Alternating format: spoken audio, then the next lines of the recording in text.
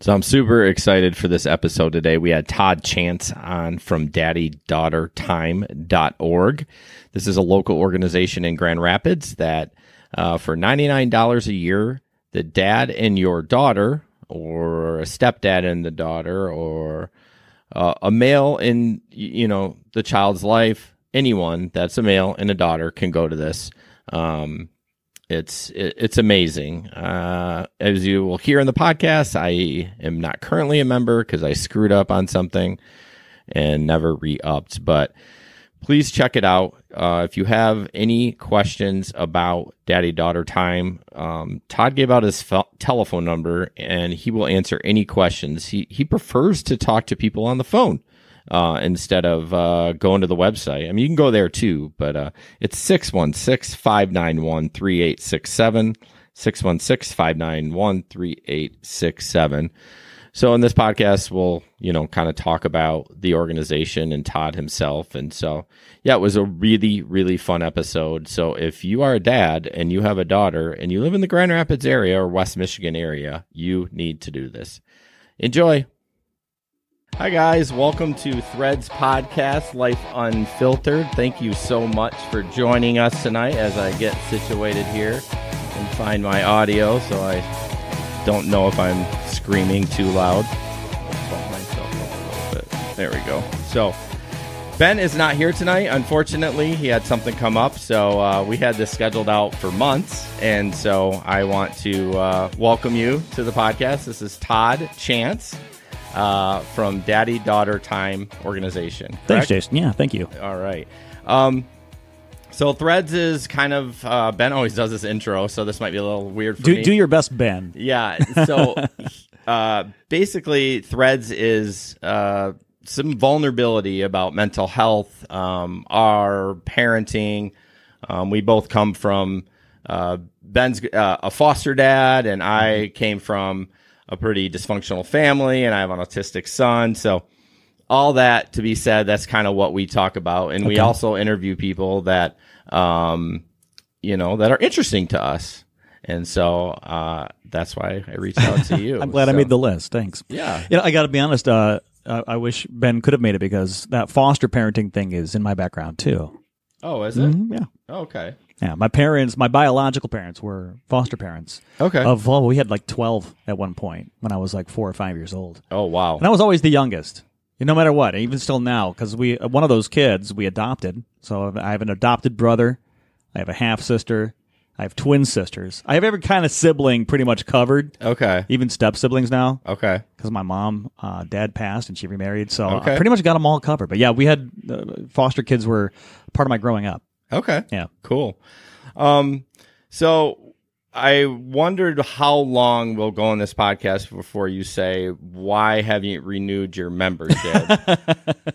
I'll just call it out now. So I felt bad about that. It's one of those things. I know it was a tech thing, right? Like your processor didn't auto-renew and then canceled everybody. And you were probably like... I was like, oh, no. Yeah, we have it set up so if someone buys a membership to Daddy Daughter Time, that it should automatically renew. Yeah, like everything else. Like everything does, unless you cancel it, which is, a smart way to help people retain. Yeah. And, it flipped out on us, and a whole 6-7 months of it wasn't working. So wow. So I lost them. I didn't want to harass people, so I didn't. Oh, well, good for you. To tell you the truth, I wasn't going to ask you.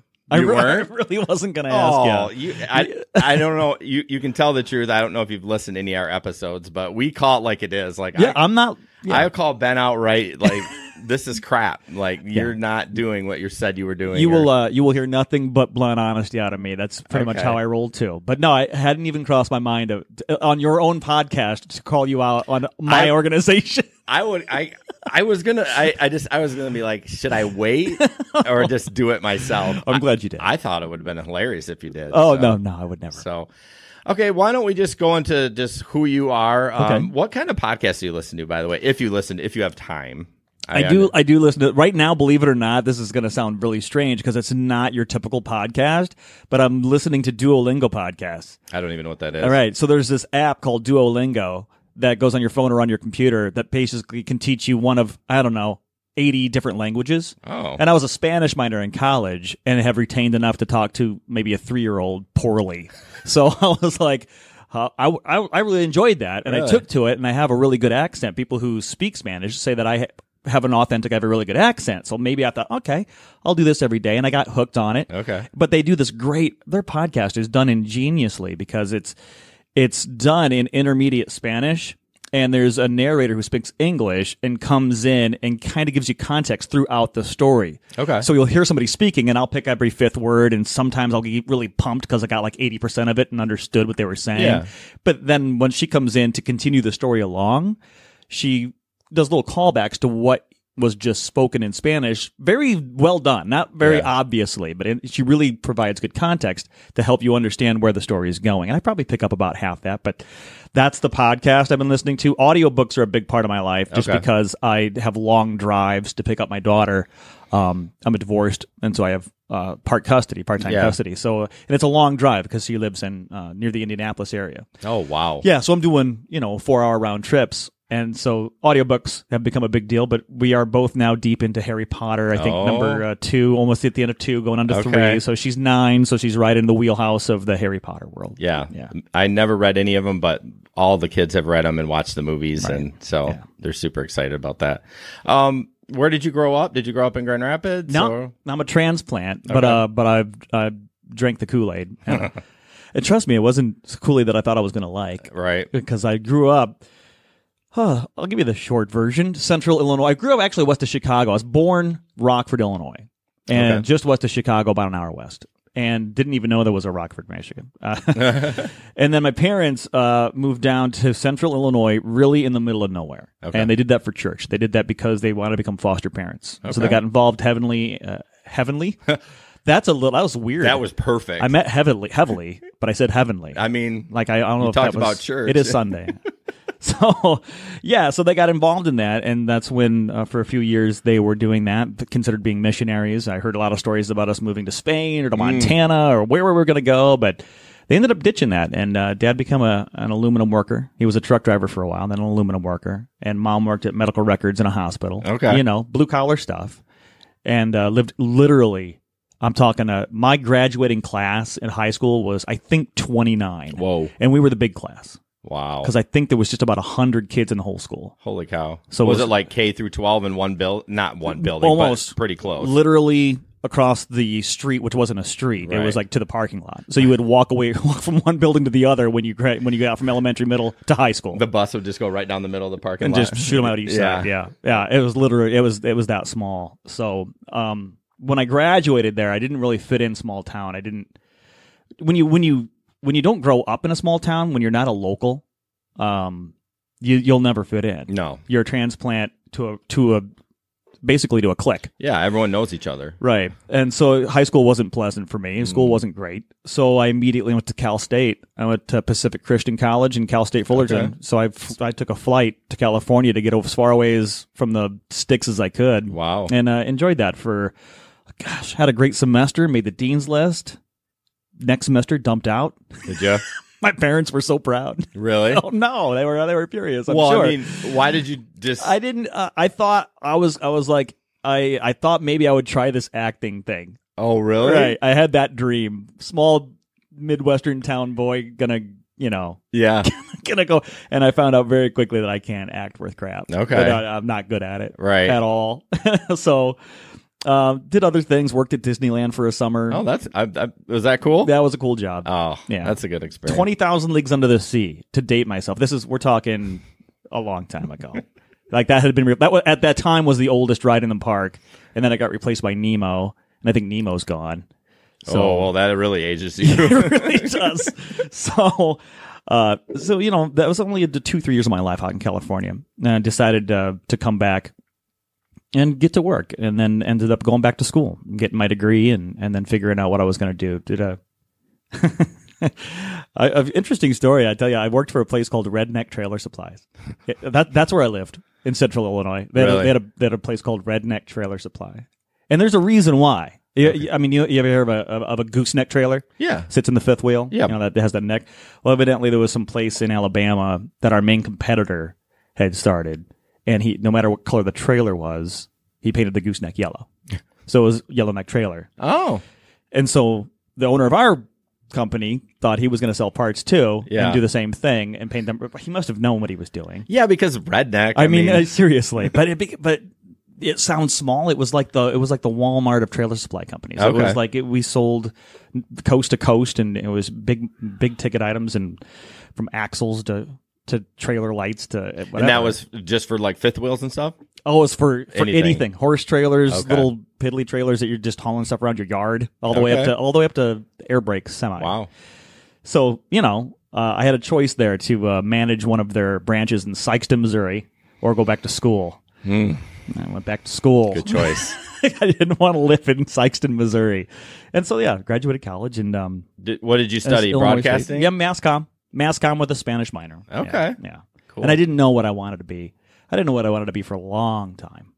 Now I do. It just took a long time to figure out what I wanted to do. Some people, I envy people who know that at a young age. I don't understand how they do it. Yeah. But they do it, and I wish, because you're going to save a lot of time. Yeah, but I mean, at least you got the degree that you're working in now. Yeah. I mean, there's a lot of people that get their 4-year degree in history, and they're like, I had a passenger last night, and she was a dentist, and her son went and got a history degree, and we both kind of looked at each other, and she's like, yeah, history. Yeah, what restaurant's he working at? Right. I don't know where. He's actually what did she say? Somewhere in corporate, Dish Network. I know, out of all that, he's looks over contracts, he's like works, I don't know, something. Nothing to do with history, right? No, but I mean, at least he's got a decent job. Yeah, that's good. But how long have you been in the media business? Yeah, that's where when I graduated college, a buddy of mine, the only friend I really made in college, I happened to be at the time working as a supplemental worker at UAW, building Mitsubishi cars on Fridays and Mondays, and then tendon bar during the week. Okay, this was where my degree took me. Wow, right? But I heard him on the air at the local top 40 station. And I said, I know that guy. That's my buddy. Yeah. So I call him up. I know this is the station that I called up as a kid. This was the top 40 station. So, this was in Illinois? Yeah, Central Illinois. I'll even give it a shout out if I can. I don't care. That's a 101.5 WBNQ. Ooh, look at you. That was the station. And so, I call up Jay and I'm like, hey, what are you doing? He goes, quick. I just started this show. I got crickets on the phone lines. Nobody's calling. It's an all request show. Request a song for me. I'm like, okay, whatever you want. Yeah. I'll tape you. We'll play it back, and it'll be a request. All right. Like, okay. Kaja Goo Goo Too Shy. And I had never heard of that in my life. But if I gave it to you now, you'd probably know. Too shy, shy, hush, hush. I'm not going to sing the song, but it's an 80s song. Okay. Right? And so, So I request it, and then he calls me back the next day, and he's like, we went to school together. What are you doing? And I told him what I was doing for a living. And he said, you should come here. Yeah. Come do this. Did he have a degree in that? Or he was like the program director of the college station. Oh, okay. J Pat is one of the smart. As a matter of fact, he just left radio after almost 20 years of being brilliant at it to start his own company to help small businesses. Oh. I mean, he's just one of those guys who's just like, you look at him and you think, you know stuff. Yeah. You just do. And you inspire people, and you know how to. I mean, he's the type of guy who would.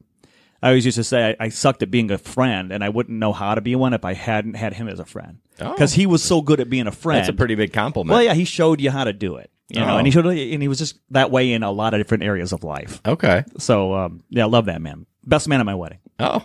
So I did radio, and our show, our Saturday night all request retro party, became the #1 show in the market. We had no playlist. We would play literally whatever you wanted. Gilligan's Island theme into Madonna, into Convoy, into whatever you wanted to hear. Okay. And we had That's fun. fun. Yeah, we were just crazy. We were actually dropping needles on records. Yo. We're like, wow. That ages you too. Right? That's well, this was the 70s and 80s. Yeah. I didn't say it. Yeah. but I mean, this wasn't in the 70s and 80s. That was just the music we were playing. Right. And some of that music, all we had were the old records. Yeah. Right. And I'm hoping anyone listening to this podcast knows what that is. Vinyl's still around. Oh, yeah. Well, it's coming back. Yeah, a lot of the big artists are putting out vinyl with everything else. So that led to a 12-year career in 13 years in radio. Okay. And, with in management as a program director or a morning guy, ended up being mornings for about 7 years of that. Okay. That was a really good time. It was good and bad. Yeah. Yeah. Early mornings, though, right? Yeah, very early, very taxing. I still remember the first gig I got. I think it was at WIOG in Saginaw, and I asked the guy in Rockford, Illinois. I had actually gotten an afternoon gig, an APD gig in Rockford at ZOK, and I said to the morning guy Shannon, I was like, "Buddy, I'm going to be a morning guy for the first time. What should I know?" And he said, "You're going to be tired all the time. Yeah. That's all you need to know. You're going to be tired all the time." He was right. You were constantly not getting enough sleep. I mean, you're out by like 11, probably in the morning, right? Oh, you're still you're working a day. Really? Oh yeah, you're still working the whole day because there was live shoots. I mean, you're out doing your thing. That sounds horrible.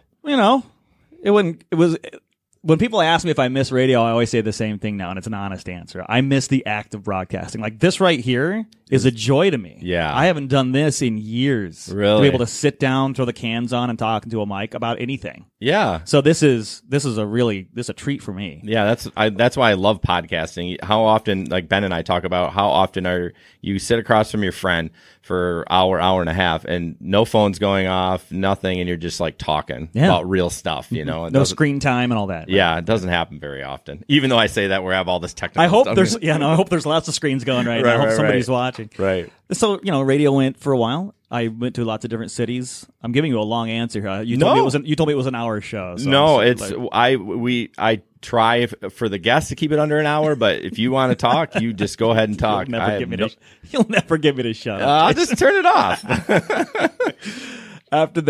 After radio, canned you, like they get bought out, they get flipped, stations, whatever happens. I said I wasn't going to leave Grand Rapids because when I moved to IOG in Saginaw, it was exactly what I thought Michigan was going to be. I hated it. It was blight. It was dirty. I'm like, this is what I thought Michigan was going to be. Yeah. And so far, it's like, whatever. Still, I bought a house, got married, and I thought, I'm going to try and do this. This is my life. It was paying well at that time. Okay. And I was like, okay, this is really good money. Yeah. So I'm going to do this. And then when they actually promoted me within a company, which is like never heard of in radio, and I came to Grand Rapids, it was like the Emerald City. It was like Dorothy. I was looking at it going, there's a downtown, there's a skyline. It's not so dirty. People actually want to go to do things. Right. And it's such a good community, and it's so close to the lake. I was like, this isn't Michigan. I got drunk on the Kool-Aid. I wasn't going to leave Grand Rapids no matter what. So when that happened and they canned a bunch of people, including me, I was like, I'm staying. So you went from the station in Saginaw, the same station here owned the station in Saginaw. Right, so same company. Oh, that's interesting. Yeah. Which rarely happens in radio. Yeah. But yeah, they were looking for a morning guy here, and we enjoyed some good successes. I met some really good people. Yeah. But then I had a new baby. I literally came back from my honeymoon. I've just noticed that I've said literally a lot, so you slap me next time I say it. Yeah, I know. That's a word that a lot of people say. Yeah, I've said it's like 10 now. Okay. There's going to be a tick mark. You're going to go back and watch this. Is that your crutch word? Evidently. I didn't know it until now, but there's going to be like a shot game for me. I'll honestly say I didn't notice it because I'm just enthralled in your story, but I do notice it when I listen to podcasts. I was like, if you say like one more time, I'm going to drive off the road. Mm-hmm. Yeah. Or if somebody asks a question and they go, so, they start with so. That always bothers me. Not the town came to me and I love this. I came back from my honeymoon starting this gig in Grand Rapids. So here I am, place to live, new child, great daughter, Grace, and married, and thinking this is going to be great. Making the best money I've ever made in my career. So you're like a top of your game. More money than I thought radio would even pay. Right. I was like, wow, this is really good. We're going to do well. Yeah. And then, of course, radio. Yeah. See ya. We're moving in a different direction. That happens no matter how good or bad you do. So. Oh, man. Yeah. So let's just fast forward to now. Now you're working for Fox 17? Yeah. Yeah. I did a little stint with M Live in between as a journalist for a few years. And then... just as a writer? Entertainment concierge was my actual title. That's what they created. Yeah. Which I took as I get tips. Right? But that's not how it turned out. So you liked MC things? I was basically for a good time call guy. I'm not kidding. That's what my job turned out to be. They had people who would cover the ballet and the symphony. They had people who would cover concerts, but they had nobody that was covering the events. Like movies on Monroe. The charity. Exactly. Okay. The things that you were going to bring your family to, the great things that you were going to do, the Irish on Ionias and all those types of things. Nobody was really covering those. So they created this position for me. That's kind of fun. It was a great job. Yeah. And I had a great time doing it. Plus, it was deadline based. So it wasn't punch the clock at 6 a.m. and do your, it was get this many stories done, cover this, right? Do your thing. So with a newborn daughter who, I'd been unemployed almost the first, a lot of like 7-8 months of the first year or so of her life. Okay. So I was all in. I was waking up, diaper. We were spending every day together. Right. All day together. So to have that flexibility with this new job, there were days when I was 10 a.m. still in my PJs typing away in the stories. Somebody's taking a nap, Hey. It was a blessing to have that. So what happened to M Live? I thought does M Live and the GR Press, do they own each other? M Live is the digital version of Grand Rapids. They're the same company. Yeah, that's what I thought. It's the same thing. So why did they lay all these people off? If they're a digital company, that's where everyone's going. Well, because selling digital advertising, they're giving away their content. Okay? Yeah. They're giving it away. Yeah, that's true. You have subscriptions to the paper. You don't have a subscription to mlive.com. I mean, you can get one. That's true. But they're giving away the content and really relying on that digital ad revenue to come in to cover the loss of subscriptions. And I don't think they knew how much of a hit that was going to be. Excuse me a second. Oh, that's fine. I should probably check mine. I don't even know where my phone is. No, Brutus is down here, and I was asked hey, Brutus. Megan to grab Brutus. Not that it's the end of Brutus the world. has been on the show before, right? He has, but he gets caught in the cords, and that's the biggest problem. You're good, Brutus. Yeah, she's coming down to grab him. Okay. But yeah, it's disappointing because I love M Live stuff. Yeah. It's one of those things where that's where I get my news anymore. I don't read. Brutus. Just tell him you're gonna give him a TRE. You can't say. You have to spell it like a child. You have to spell the word. You want? Hey. He knows what's happening. He said he'd ignored her. Thanks, babe. Hi, Brutus. I love you. Oh, he's not happy. No, he's not. Yeah, so I really, that's where I get my news. I don't read the paper anymore. So M Live is, but you know what? I don't, and I get off this, but the comments on those, it's insane. It's a full-time job. They have Zane. I think Zane McMillan was his name when I was there, and it was his full-time job was to moderate social media. It's so gross. It is. I mean, no. Well, especially when you can be anonymous. Right. And you can be anonymous there. Zane does a new thing now where he says how many comments before someone mentions Trump. If it's either it's for or against, it's kind of a funny thing. It's going to come up. Ugh, I can't imagine that. So yeah, social media has become a testy place. Right. Testy place. I don't really use it much other than for the brands I have. Other than that, I don't really do anything. I used to do a lot more than I do now. Yeah. Yeah, I kind of it's not that important. People don't need to know everything I'm doing. No, they really don't. Yeah. So it's changed so much. So you get married, you have Grace, and then things don't work out. I've divorced too, so it happens. What inspired you to start the daddy-daughter time organization? That would be it. To be, and I'm glad you asked, and thank you for the opportunity to talk about the organization. For sure. Thank you. I'm so excited to be able to. I'm not kidding. I love any platform I can get to tell people about this nonprofit. It really was a time in my life when, let's just say, I wasn't prepared to be divorced. Mm-hmm. So when that happened, I had to quickly understand I'm going to be a single father.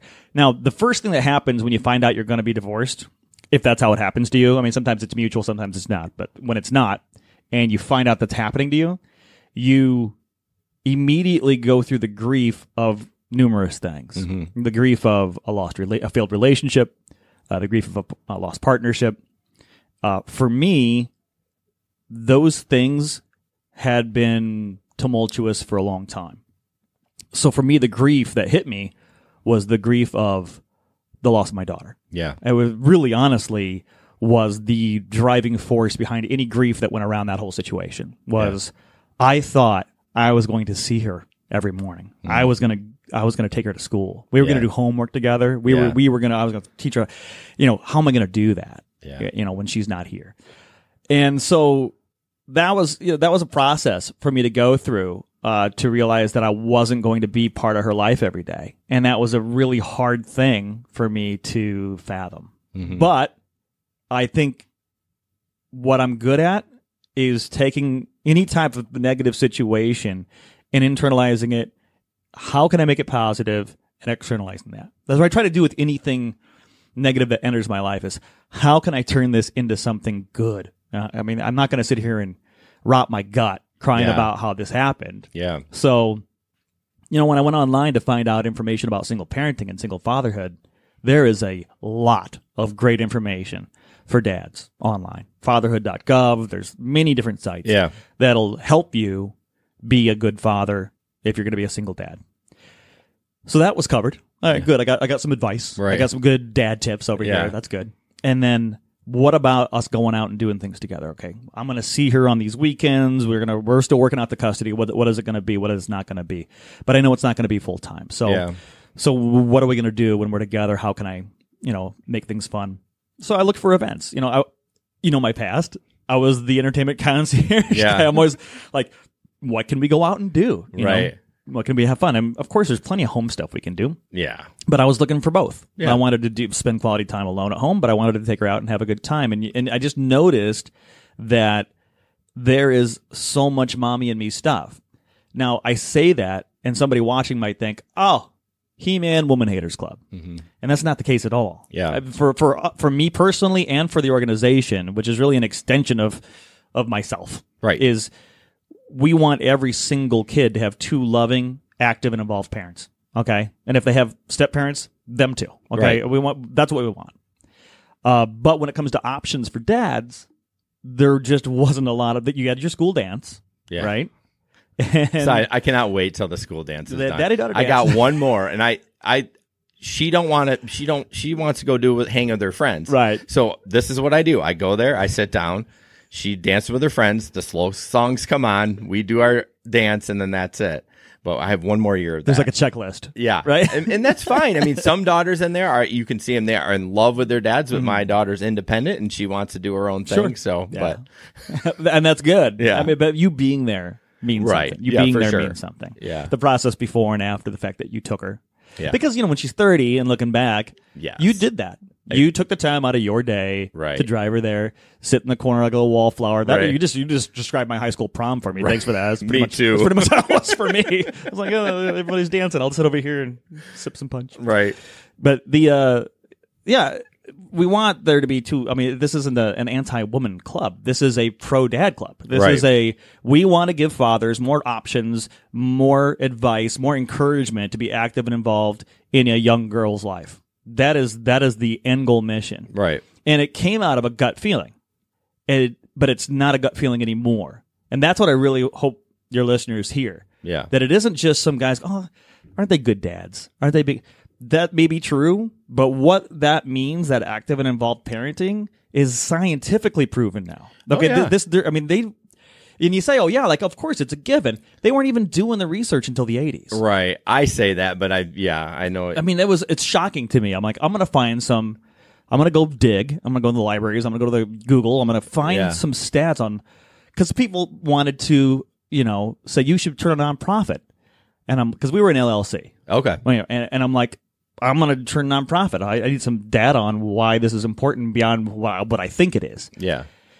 And when learning that they hadn't even started studying the effects of fatherhood on their kids until the 80s, I was like, my goodness. Yeah. I mean, we were stuck in the 50s Mad Men thing. Yeah. You were a protector. You were a paycheck.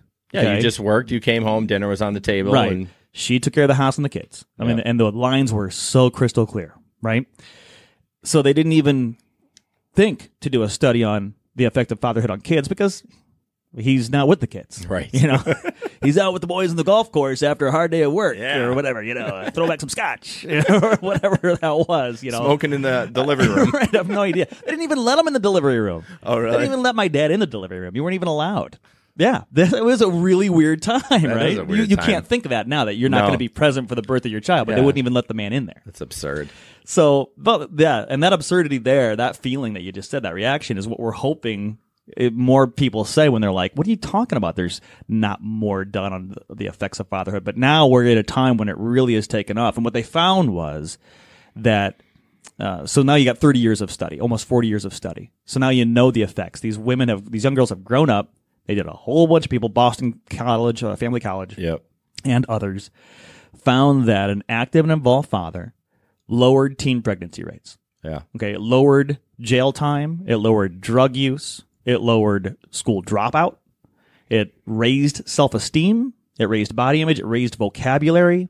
It raised pretty much all the things that you want to go this way up.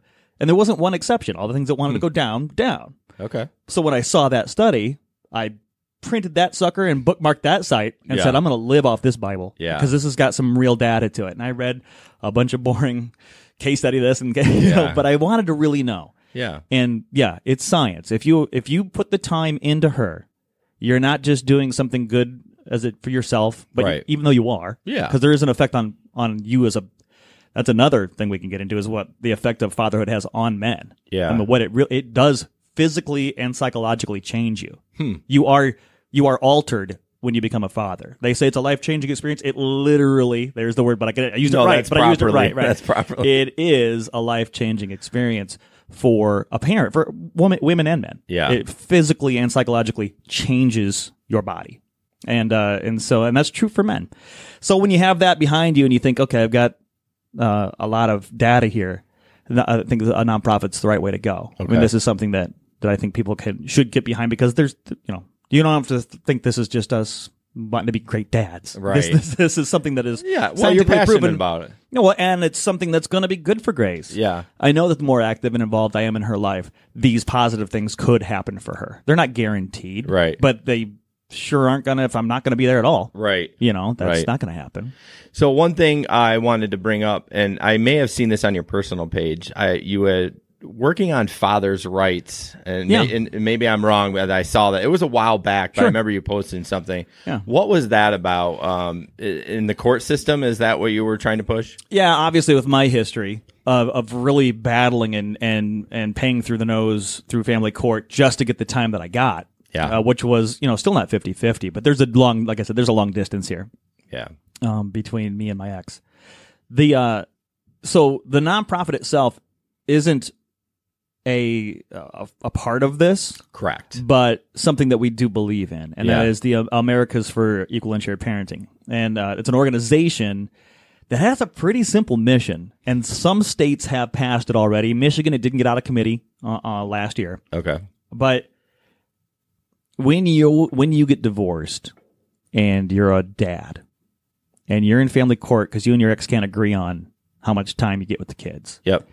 I think most men would agree that when you walk into that courtroom, you are behind the eight ball. Yep. You automatically think, okay, I'm going to get every other weekend, maybe Wednesdays 2 and 2 weeks in the summer. That seems to be what standard. The court has approved as that's an uncle. Okay, yeah. that's a visitor. Is what that is. You are not active and involved in her life in a way that is meaningful with that amount of time. Nope.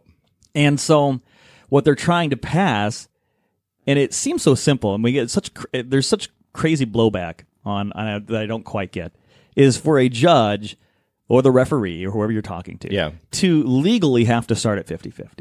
If you have to pass a couple of things. You have 2 active and involved parents that are fit. They're not drug addicts. They're not alcoholics. They're not beating their child. Right. Okay. They are fit and willing parents that both want to parent this child. You've got that. Start at 50-50. Okay. Okay. And if you're not going to do 50-50 because of whatever, because of distance in my case or whatever it is, then you write a ruling. You don't just rubber stamp. How it works now is you go in and you try to fight and prove that you're not evil. That you're not, and you can face all sorts of slander and libel, and you can straight up, what do they call that when you lie under oath? I mean, perjury. Perjury. You can face any of that. Yeah. And many men do. Yep. And so and you're just trying to get more time with a reasonable, decent amount of time with your kids. So this organization fights for that legislation to pass, and they've gotten a few states to automatically do that. And so, that was something that I felt pretty passionate about. I got a chance to go to Lansing, was ready to speak. They ran out of time, but many of people that I know did get a chance to speak. Okay. And it was a really, I think it's a really good cause. It just makes common sense to me that if you have that, they're not getting along, they're not being able to work it out themselves. Start here and then rule it out. Because what'll happen now is you'll go in there, and that's the rubber stamp will happen. They'll figure it out with the referee, and whatever the referee says, the judge is going to say, yeah. Yeah. I mean, you're not even going to see a judge. Yeah. You're going to see a referee, friend of the court. They're going to figure it out. The judge is going to be like, yeah, it looks good to me. Boom, boom, boom, boom. So to be able to at least not feel like you're behind an 8-ball when you walk in the door saying, okay, we're going to start at 50-50 and let's hash this out. Yeah. It's going to save a lot of time. It's going to save a lot of money. So obviously they're not for that. Right. Family court banks. I don't know. Yeah. If, I mean, they make bank. Yeah. And there's really not a lot of regulation on that. So they don't have a strong desire to change the system that is really raking in hundreds of millions of dollars. They don't want to change that. Yeah, I can relate on a little bit because I was divorced. It was a terrible divorce. We fought a lot. After about 2 years, I said, this isn't worth it anymore, so I stopped fighting. But I would always have the winters off because I'm a seasonal worker, and I tried to go in there and get more time I went to a judge, and I'm not going to name the judge, but nothing. Like, I was like, I want him more time. I'm off in the winters. I can spend more time with him, and they would not budge. And they're like, we're not going to change it unless the situation has changed. Yeah. I said, yeah, it's changed. I'm home in the winter. Mm-hmm. I can spend more time with them. Nope, not going to do it. Yeah. That's why I invested the crazy amount of money that I begged, borrowed, and stole. I didn't steal any to get to where I am. Yeah.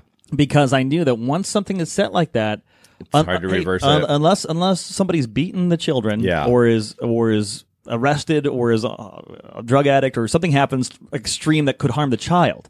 That's the bass-ackwards thing about it. Yeah, is the only way they're going to change that is if something could be in the situation that could harm the child. Yep. But if something changes where the situation could help the child, positive.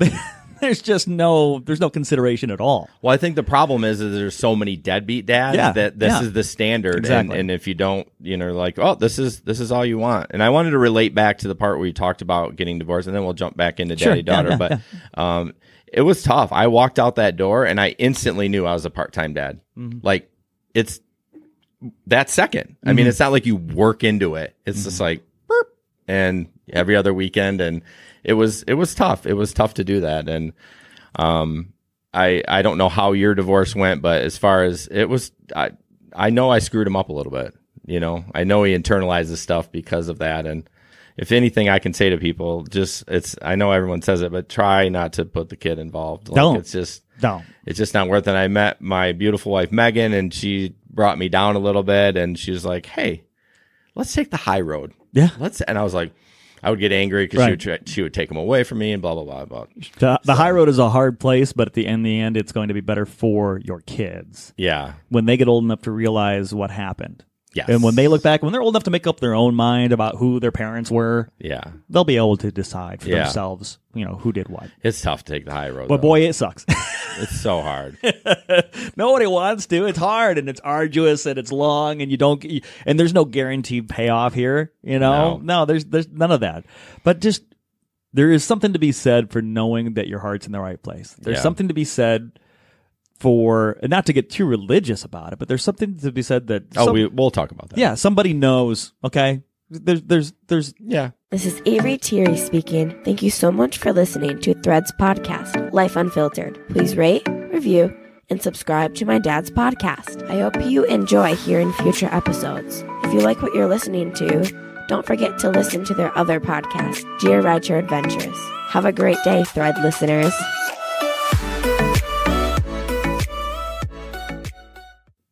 There's going to be a day of reckoning for all of us. Yeah. So do what's best in your heart. Yeah, that's tough. So. Yeah, it's not easy. Parenting.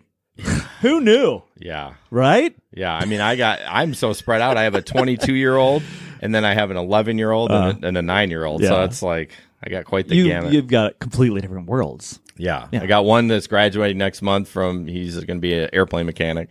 So he's going to be on like his own job and making good money. And then I'm raising these little ones too. And it's just like, he's a good kid though. As much as I feel that he's going to need some therapy because he internalizes everything, he's still a good kid. He stayed away from alcohol. He stayed away from drugs. He wants to fix airplanes. He's got his eye on the prize. So good. I got to, and his mom helped too. I can't completely do that. I mean, surprisingly enough is how bad it was. He's living with her right now. So, because I have curfews, you know what I mean? It's kind of like, if you come here, I know you're 22, but you got to be home at a certain time because I don't want to worry about you. Right. So, but anyways, so back to daddy-daughter time.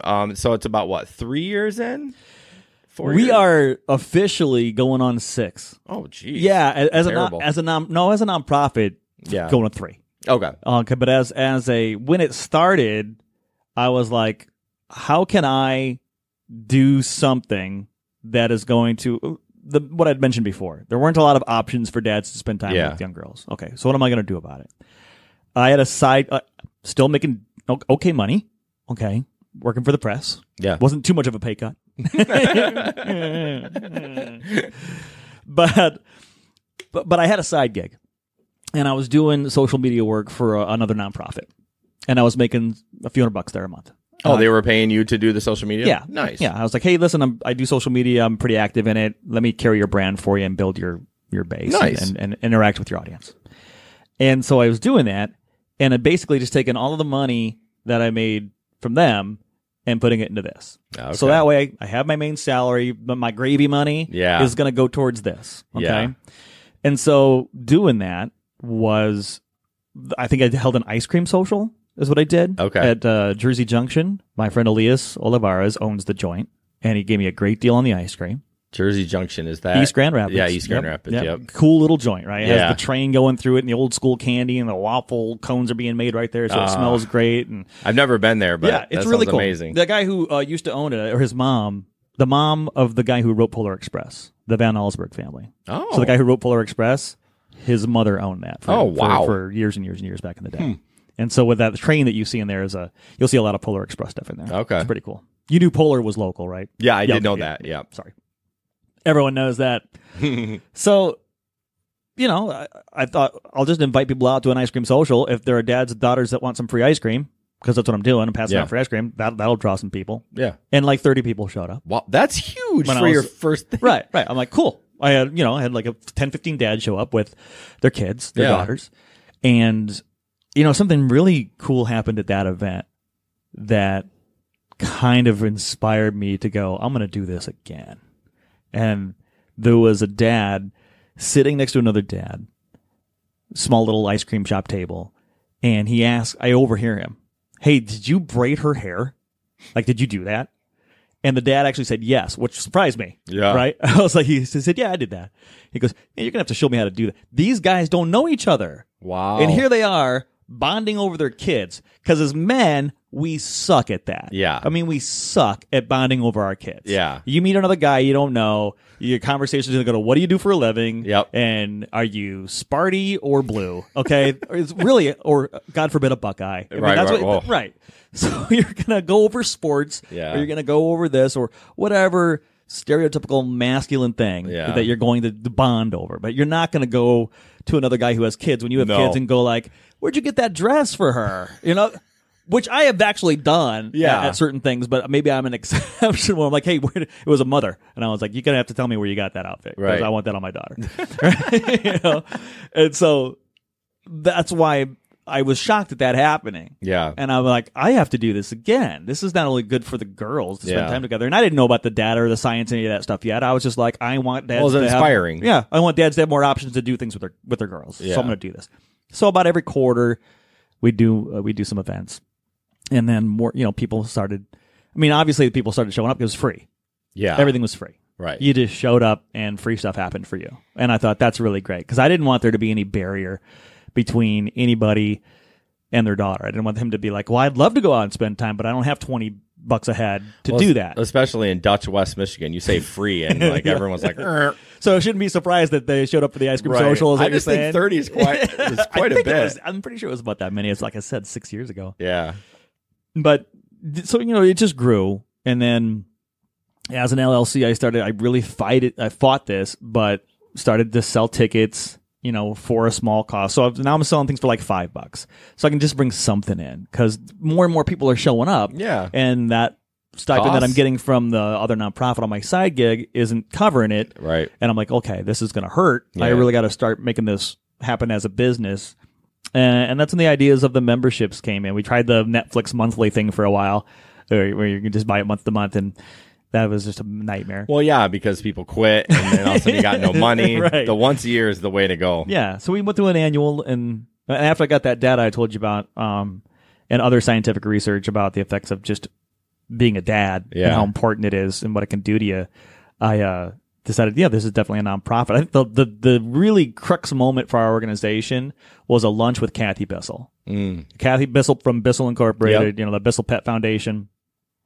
I knew her because I had interviewed her through the M Live gig. Yeah. I'd gone over to her house, talked to her dogs. We were doing a story on the big pet thing that they do, and now they're doing the empty the shelters events and stuff like that.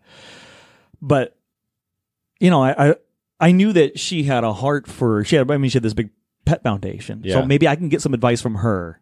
On how to start it. The fact that she even took my call is amazing. I was just like, wow, she's going to have lunch with me. Yeah. So I went and had lunch with her, and I explained, should I become a nonprofit or should I do this? Should I do, I really don't know what to do. This is, I wanted to just get advice.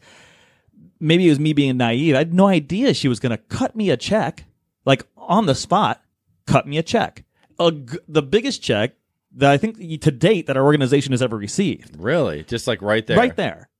And I was blown away, and I immediately stretched every dime of that check to the next year. Wow. I made that thing work for me. That's great. Making deals.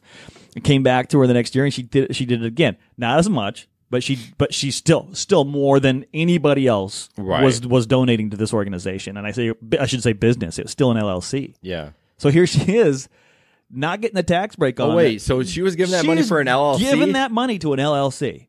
So, wow. If it was me, I'd be like, if this organization goes where I hope it goes, there will be a plaque or a statue or something of Kathy Bissell included in this because it was her heart and her generosity that happened, that made us happen. It was funny because the third year she said, "You're going to have to become a nonprofit, or I'm going to have to explain why I'm writing checks to somebody." Yeah, it only goes so far where you're like, "Okay, red flags." Like, why are you just doing this?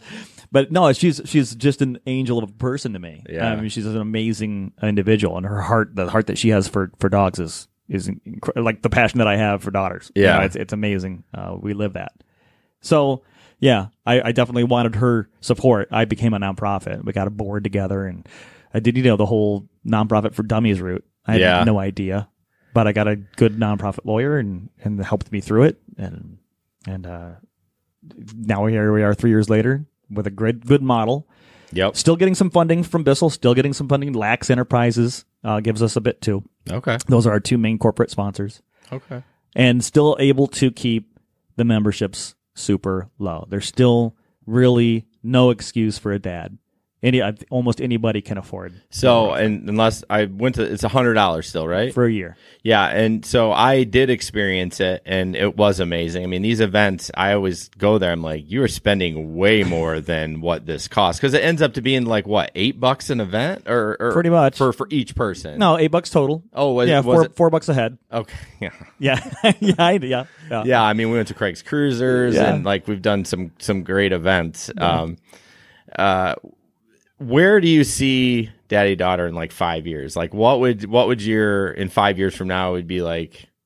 My dream? Would it be my job? You want to be your full-time job? Absolutely. Well, that makes sense. I love working. I don't get me wrong. I got my Fox 17 coffee mug here. Okay. Right. I love my job. I love the people I work with. If I had a choice to do that job or get paid the same or more to do this passion, I would follow my passion. It's a no-brainer. It's one of those deals where like I love what I do, but I love who I am. Yeah. And if I could do who I am, Does that sound good? That didn't sound good. You know what I'm saying? If I could put into practice who I am as a person and make that my livelihood, that would be. I'd feel like a major leaguer. Well, I'd be like, wow, I get to do what I love for a living. Yeah, that's the idea. That's the American dream. Do something that you love to do. That's not work. Yeah. You know, and it's not work because I put everything into this. You should see my basement. Really? It's taken over.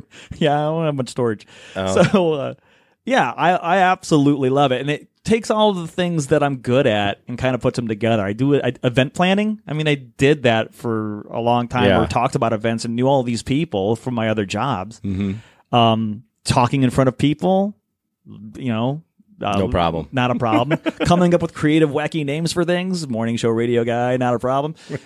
And then being a dad and showing others, hey, listen, this is important. Yeah.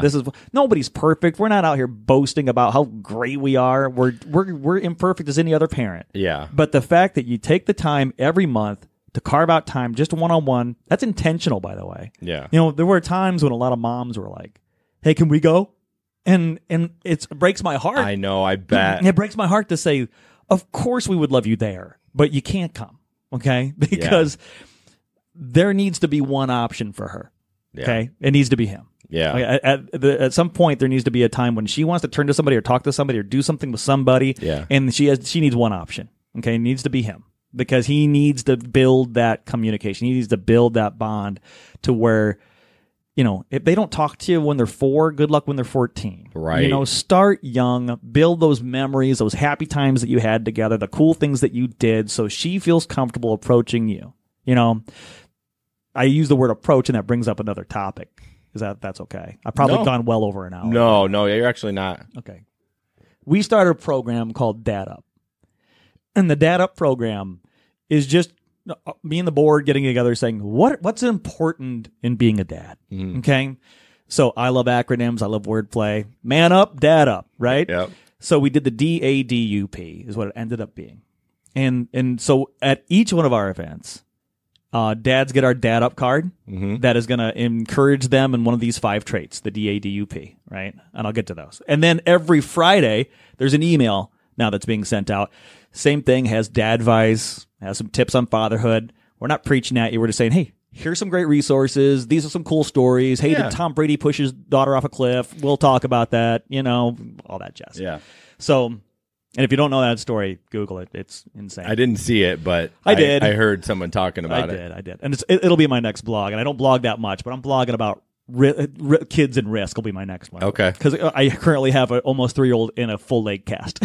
So, oh wow! So I'll be dealing with that. Yeah, Daphne's a terror. She's great. But Dad Up is dependable, approachable, devoted, understanding, and patient. And understanding and patience, 2 different things. Right. Right.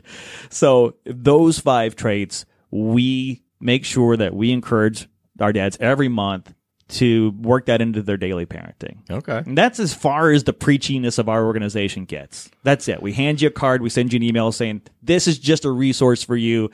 If you needed a word to say, you know what?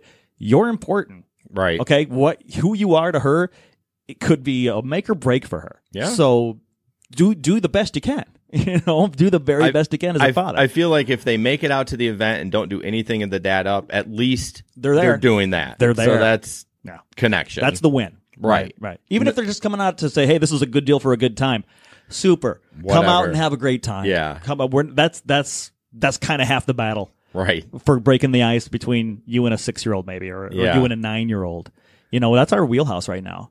Doing the demographics. We're 5 to 9. Yeah, I feel like when Avery and I went there, she was really old. I mean, she's 11 now, and it's been about a year. We have a good spike of 11-year-olds, actually. Oh, really? When I was doing the data. Okay. Yeah, so I could say 5 to 11, but there's this big dip in 10. But 11's right back up there. Oh, well, that's good. Yeah, that's pretty neat. So you talked about a little bit of failure and not perfect. What is, and we always talk about this on our podcast, what's the biggest flop at a daddy-daughter event where you were like, oh, no. Oh, no. It's falling apart. I mean, I don't know. Grace, has there ever been a daddy-daughter event that completely flopped? There been everyone that was just, oh, by the way, Grace is watching this, for those of you who didn't know. Can't think of one, can you? See, you that'd put be her great. on the spot. I did. All right, moving on. I'm sorry. I didn't mean to do that to you. No, you're putting me on the spot because, honestly, if I was to think of one that didn't go well, in my mind, I know there was one or two that I wasn't happy with, and I can't remember them. Maybe it's just because I have very good selective memory. I'm one of those people who has a very hard time remembering when things happened. I do too. Because I'm always thinking about... You're always ahead. You're always, what are you doing next? It's like that jet ski thing. Yeah. Because it drives my wife crazy. By the way, remarried and had another daughter. Yeah. Good for my second wife, keeping it right in the wheelhouse. You know, I said, thank you for giving me another daughter. And she goes, it's really up, genetically, it's up to male. you. So, Yeah. so then I knew what I was doing. See, I'm a smart guy. Married you and had a daughter. But I know there have been a couple. I tell you, when you're doing these things, we're such a small organization that before I had a board, and when I say a board, I mean volunteers. Oh, I mean, the people who are on my board, there's 2 or 3 of them that are just basically, they just come out and they bust hump at an event to help out when they can. Yeah. Our board meetings are pretty short and sweet and infrequent because we're just busy people. And this isn't your official multi-million it's a working board. Yeah, so I would say for sure. Yeah. It's a working board. And so before that happened, there were many times when I was just, when I wouldn't say the event failed, but I bit off way more than I could chew on my own.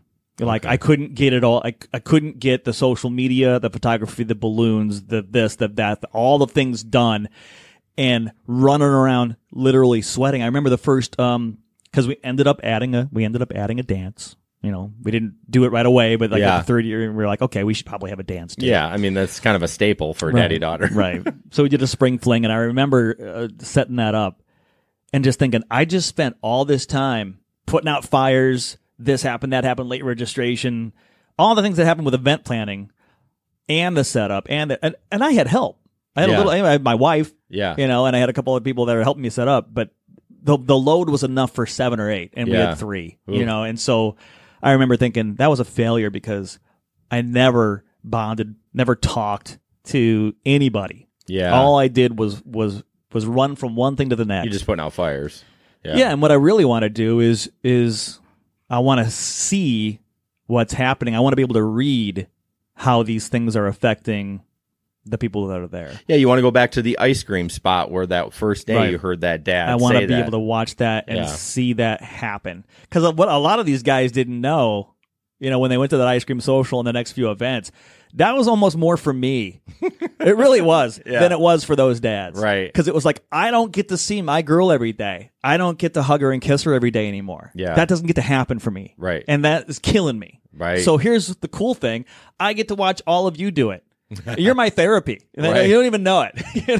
You guys don't even know you're my therapy. That's great. Because they were just like, because I got to see something really beautiful happen. And that's why we still...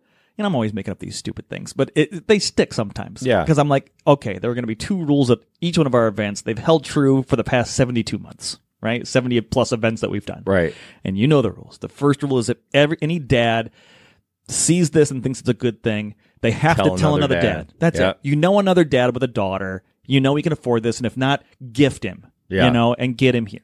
Help him too. Right. And then the only rule that I have for the daughters, which still holds true, is at the beginning of the event, when I'm addressing everybody, find your dad, hug him and kiss him, and tell him you love him. Yep. That is it. Yeah. And I get to see all this awesome...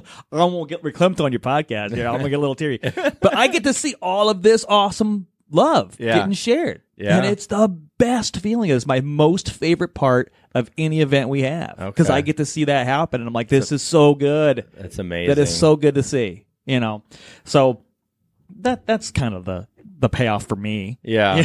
Is I'm like, cool. And I hope that this really does help a lot of dads and daughters. I think it will. I mean, it's not, and it's not that big of a commitment either. You're talking like what, a 3-hour event once a month. I mean, if that, yeah. And it is one of those deals where you don't make this one, there's one next month. Yeah. You're still getting that email every Friday. Right. You're still getting that card if you show up. You reach out. I mean, the funny thing is I think some of these dads have been in this 3 or 4 years now and have met other dads that they didn't know and have watched each other's daughters grow up. Yeah. It's weird. Because for me, it's weird. Yeah. Some of these girls are coming and they're like 9, and I remember when they were 4. Yeah. And I'm like, this is nuts. It is kind of bizarre. To watch them grow up.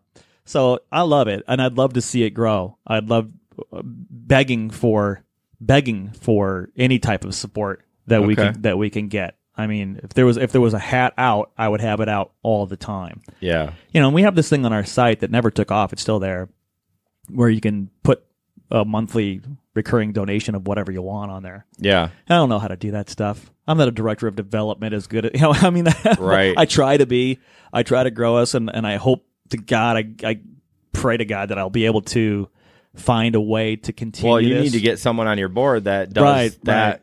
Right. Yeah. I'm on a committee for another organization I volunteer for, and they're like, we need a fundraiser person. Like, I'm like, that's not me, but I understand you need somebody to kind of hustle. There needs to be a new president of our board, and I'm the president of the board. Yeah. And I'm saying there probably needs to be a new president of the board. There needs to be somebody who has more nonprofit experience doing this and building this board development thing. Yeah. Because honestly, still carrying a lot of the load here. Yeah. Lots to do with the web and the last event. I'm photogging it myself. Oh. So I'm doing a lot, carrying a lot of different things. But again, when you love what you're doing, it doesn't feel like work to me. But that brings up a good question. How can you spend time with Grace when you're, I mean, you're going to have to notch out some other time other than that because, like, you're working. Right. Yeah. At these events, we get to go do it. And I have her the entire summer minus a week and a weekend. Oh, okay. Amazing. So this is amazing for me. This is my time. Yeah. This is my bonding time. We grow closer together. We get to really connect and talk and sit around the fire pit. Well, I appreciate you taking time then. No, she's here. She wanted to. Well, she was even playing with the neighbors on the trampoline. I'm like, "Are you sure you want to go?" It was a couple of dudes in a room with microphones. Right. She was like, "Yeah, I want to go." So, I'm like, okay. I'm super thrilled that she's here. Yeah. So I'm glad that she's here. But I'm sorry, I lost your question. Just not being able to spend time with her at the event that you create, this awesome event that you created. A lot of times and she asked me this the other day, I think about a month ago, about why we don't get to do daddy-daughter events together. Because I schedule them when she's not here. A lot of times I'll schedule these events purposefully around when she's not here. Yeah, it kind of makes sense. Because I'm gonna be working. Well, it's and over the summer I'll do some when she's here. Yeah, because we're together for weeks at a time. Yeah, but during the school year, when I have a weekend, there's never a daddy-daughter event on a weekend when she's here. Because I'm gonna see her like maybe 2-3 days that month. I'm not gonna be out doing that. Well, yeah, everyone thinks pull the curtains back even for our podcast. You see this, you think, well, there's a lot of work on the back end. So your 3-hour event, you may have worked 4 hours before that, and then 2 days before that you were putting in time. So it's not just like you just show up and Dude, we're designing the logos for each event. We're ordering this because we have these cool things called Dad Venture passports now. Something else that I dreamt up, right? So it's this little passport booklet, that has like what we do, favorite thing my dad did, place for a photo or a drawing, a little place for a stamp, so you can get your Dad Venture passport stamped. So you have a physical thing, a little journal of what you did with your dad. That you can use this with our events, with any of it, whatever you want to do. We got loads of these things. We had a whole bunch of those printed up.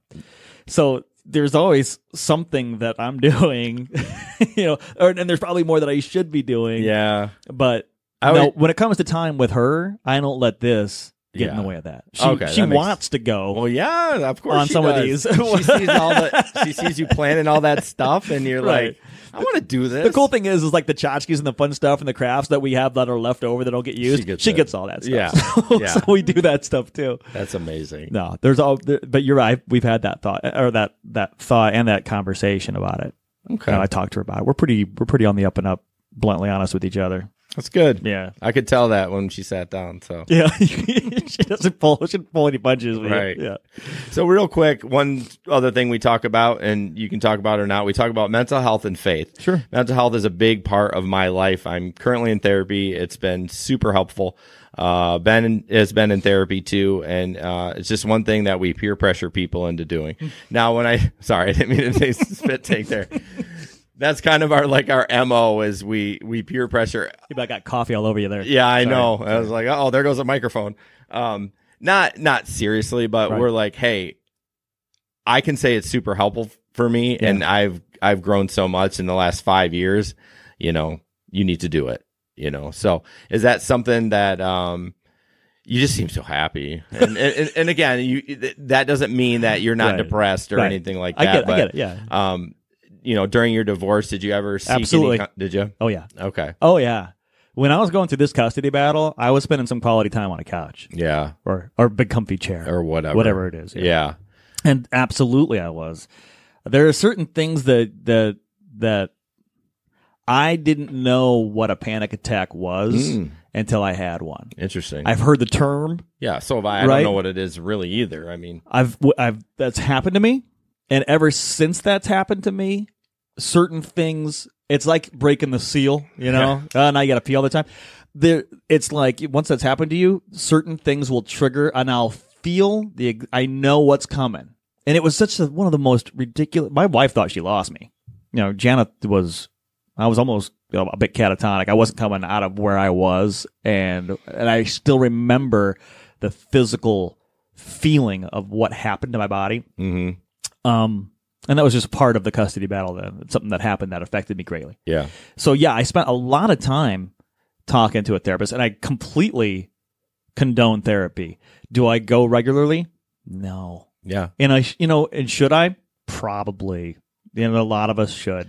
A lot of times I find myself talking circles with therapists because I'm pretty quick-witted. Yeah, you are. And pretty fast on the 3 steps down thing. Yeah. But I'm glad that you said that I'm happy, because a lot of people do find me a positive person, but I would say that is something that just is taking something negative and turning it into something positive. That's a great attitude. I don't think my positivity comes from a positive place.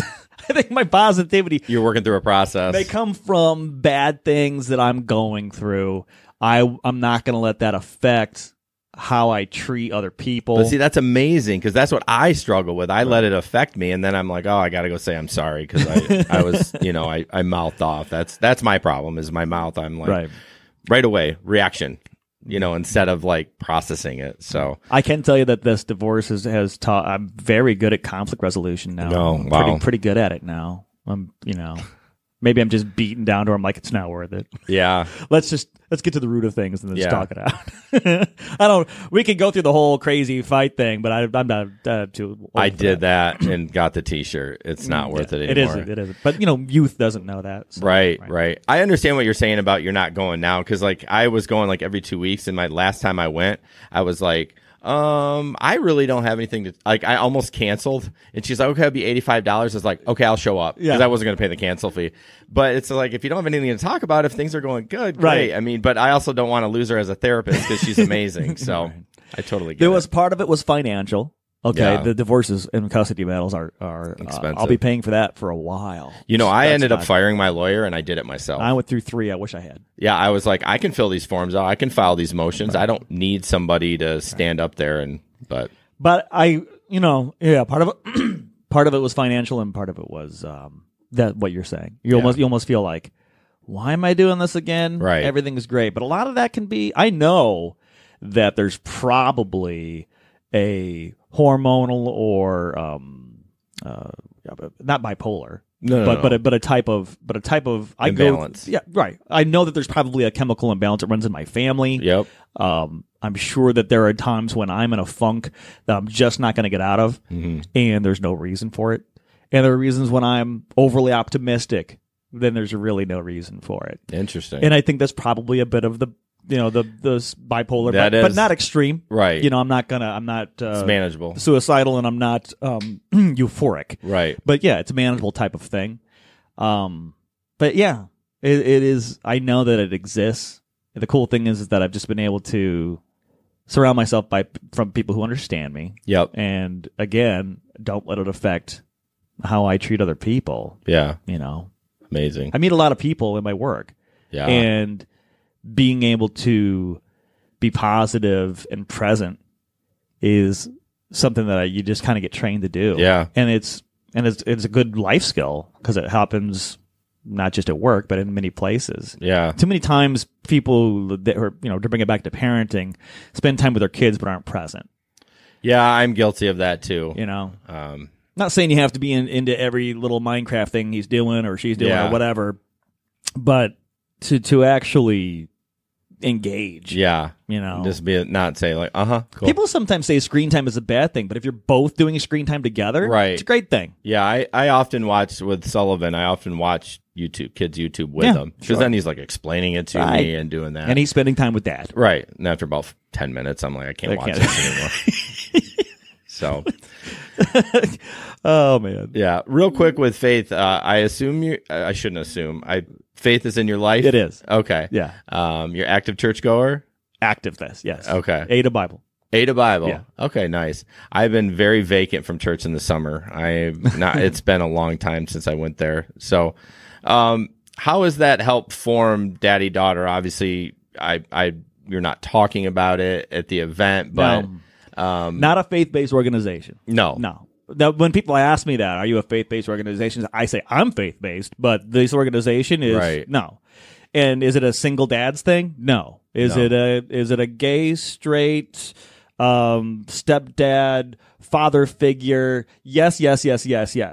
Here's what it is. Open into all male figures who are affecting the life of a young daughter in which they are somewhat related to by marriage or blood. Right. Okay, it's pretty wide open. Yeah. Right? But no, we don't open up the scriptures or hold a circle prayer or anything like that before these things. I pray about it. Right. I pray for the Lord's guidance in helping this organization grow and hopefully find the way, His will. Yeah. But that's as far as the religion goes when it comes to daddy-daughter time. Yeah, I appreciate that you do that, because, I went to a Christian school, and I see businesses out there sometimes, proclaiming that, and it's great for them, but I feel like it alienates a lot of people if you're like, oh, this is just, if you're not a Christian, or if you're, this is what we're about. And that's fine for some people, but, I feel like, I think that alienates a lot of people. So my bosses where I work are really, really, really religious and pretty strict, but it doesn't show that in their business practices. As far, we have, obviously they're not. I can't say that I can't say what they're pro, but as far as being gay, we have a subcontractor is, and they're always like, oh yeah, I had to pray for them, but there's still a working relationship with them, and it's just it's good to see that. I was at Calvary for a while, okay. and my wife didn't really jive with their theology. Interesting. I did, because I grew up Mennonite. Okay. Oh wow. Yeah. So I grew up in the young. It wasn't your nice Jesus. It was you. It was come to me or burn in hell. Ooh. It was you had. There was a lot of rapture talk. There was a lot of devil talk. There was a lot of, if you take communion and you're not sin free, you're going to hell talk. Is all Mennonite like that? I don't know, but it was where I grew up. I mean, when I say Mennonite, people think like it was Amish. We weren't churning butter. No. It was just very. To tell you the truth, where I grew up, the Apostolic Christians, the ACs, those were they were like the Amish. They were wearing the skirts down to the ankles and the hair in the bun. Yeah, I mean, Mennonite to them probably seemed heathen, but for most people, no, that was pretty strict. It was all hymns. It was no clapping in church. There was no rock band. Okay, there was a lady on an organ. There was the slide thing for the attendance and the offering. You know what I'm talking? I mean, it was. This is small That's town. like old school Christian Reform. That's pretty much what it was like. And my parents went non-denominational when I was probably like third or fourth grade, and that was like going to a rock concert. Yeah, you were like, rock wow, band church. That's crazy. That's a big switch. It is. How did they make that jump? Like Ben has a story too where his parents became Baptist. He hasn't told us. I haven't quite figured it out. They're like Baptist and then something like big jumps of religion, not just like we went to a Christian Reform and now we go to undenom. You went from Mennonite to undenom. That's like, whoa. Yeah, I don't think there was an in between. There wasn't like a gateway non-denom thing. Well, that's a shot. I was too young to even know. Yeah. I mean, I know that we were talking about when they were at Salem Mennonite, which is still there. I saw it a couple years ago. It was locked. I was wishing it was open because we were also the janitors. We also cleaned it. Okay. So, going from there to, I'm trying to think of there was Eastview Christian Church in Bloomington Normal, which was a pretty much non-denom, straight up Christian church. So I was too young to know or to gather how big of a sheer gear shift. It's a big shift. But that's You know, and it was very reserved. It was very reserved to a not very reserved. Yeah. But I think they were going to be missionaries. They were going to do this, and then they just took a left turn and just worked in secular jobs and went to a non-denominational church. And I don't know. Yeah. But trust me, my father's passed since then. But my mom is straight up. You know, there's nothing happens in this world without Jesus. Yeah. Nothing. If she's watching this right now, hi Mom. I did tell you I was going to be on this thing, and you know I'm right. Because that's you know, she praises she gives the Lord credit for everything. Well, you should. Yeah, as you should. Right. Right. Great. So I just want to wrap up. You know, after all our listeners heard this story in Daddy Dar, which is I have to re-up, and I will. You can hold me to it. It's only $99. I mean, it's not the money thing. It was just that's why the subscription base works. People are like, whatever, you know, and you forget about it, and you know, whatever. But I want them to come though. That's the funny part. Well, yeah, I mean, if they don't, do. that's great. Whatever. Yeah, you're not in it to make money. Is it less expensive? Yeah. I mean, it's a nonprofit. Trust me, we are not making money. We are bleeding it. Right. Right. So yeah, but come on anyway. I mean, it's all come. We've landed on our feet every year, Jason. Yeah. We keep landing on our feet. Yeah. And I know that hopefully somebody will hear this, somebody will tell somebody, and somebody will write a check, and somebody will help support, and we'll keep doing it. Yeah. You know, it's good work. So what would you inspire our listeners? You know, where should they go?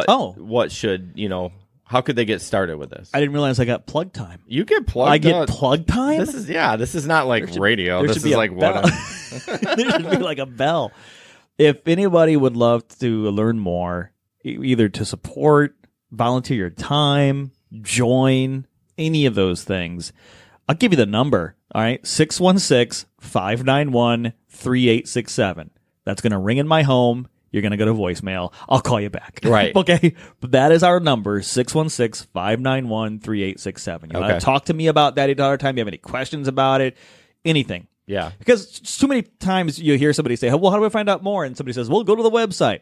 Yes, we have a website. Of course. But I'll talk to you. Okay. I'll answer any question that you have. If you want to know anything else about this organization, I love talking about it. Obviously. I mean, we can keep going. You know, it's so funny. I am like a big voice like you, and I'm the one that talks. And so. And I've blabbed your ear off for an hour. And it's great. It's just, I feel bad. I'm not contributing much. And that, like, when Zane was on too, like, I couldn't get a word in. You get us old radio guys on. We'll never shut up. Yeah. I mean, you're just the best storytellers ever. Oh, about that. But yeah, ddtime.org. There is a website. Yep. ddtime.org, which will give you what we're about. You'll see photo galleries of every event we've had over the past 4 years, all waiting on you. So yeah, the photos are really nice. I know that I would go back in there, and they do a good job with that. That's because I hire ex-MLive photographers. Okay. They know what they're doing. And they are excellent at capturing candid moments. Right. And I'm like, you are the people that I must have to do this. They know when to snap it. Yeah, they're really, really good at it. And, come out to an event. Yeah, what's the next event? I mean, something I should let you know. A lot of people may wonder, do you have to be a member to come out to our event? Oh, yeah, that's right. You do not have to be a member. Right. You can buy a ticket. Yeah. I mean, the ticket's going to cost you $20 a pop. Yeah. So for you and your daughter's going to be 40. Yeah. But at that point, you're like, maybe 99 isn't so bad for a year's worth. Right. But you don't have to buy a membership. And then you can, if they wanted to buy one on site, you would. Absolutely. You got something to ring them up. You can become a member. I think it's $99 for one daughter and a dad, $149 for two, $199 for three. And if you have 4 more daughters, bless your heart, you're still at $199. Yeah, and please, you can bring her. Please come and let us help you. And we do have a couple who have 4. Wow, which is amazing. That is amazing. Yeah. Aaron's one. Aaron, you know what I'm talking about. Aaron has 4 daughters. They all start with A. Oh, really? So there's like the A team, right? Like, what are the ages though? Oh my goodness! Like, I mean, ballpark. You don't want to know. Probably 6 to newborn. Oh, yeah, they're all young. I mean, man. His diaper bill has got to be insane. He needs a subscription, a PayPal link somewhere so somebody can donate to his diaper. That therapist you were talking about? Right. Yeah, and he's a great dad. Yeah. He's out at a lot of events. Takes them all at the same time. He is all in. Love that man. Good for him. Good for him. So. But yeah, you don't have to be a member. You can. Okay. You were asking me a question. I'm sorry. Yeah, that's all right. What's the next event? Oh, I just broke the mic. Is it a clamp? It is. Okay, good. You can just hold it. We're almost wrapping up too. That's okay. See this? See that? It's not gonna work. I'm just gonna hold it. You take it out. I feel like a rock star. I feel like Aerosmith right now. I got somebody on my other podcast. His name, Jesper. Yeah, he constantly messes with this thing. I'm like, before we start the podcast, I'm like, I tighten it as tight as I can. I'm like, he's moving it. Don't touch mess it. It's just like a fidgety thing. Yeah, this isn't radio quality. This is this is good, though. I mean, yeah. This is really good. Well, you have a beautiful studio. Next event, Daddy-Daughter Time Derby. Yes, it's a hit because it's horses. Okay. This is the event where we go horseback riding. We learn about vaulting, which is basically gymnastics on a horse, which is nuts. Okay. And it's a great place, Karen's Horse Connection. Okay. That's where we're going to be heading. And then, see, now you put me... We have been on camera the whole time? The whole time? Oh, my goodness. Yeah, well, we're live streaming. I forgot. Yeah, I don't show that. That's why you don't do that, because people are always... Yeah, they're looking to see what they look like. So... After that, we got the Daytona 500, which we're doing this year at AJ's Family Fun Center. We're going to have the place to ourselves. We're doing time trials. It's going to be fun.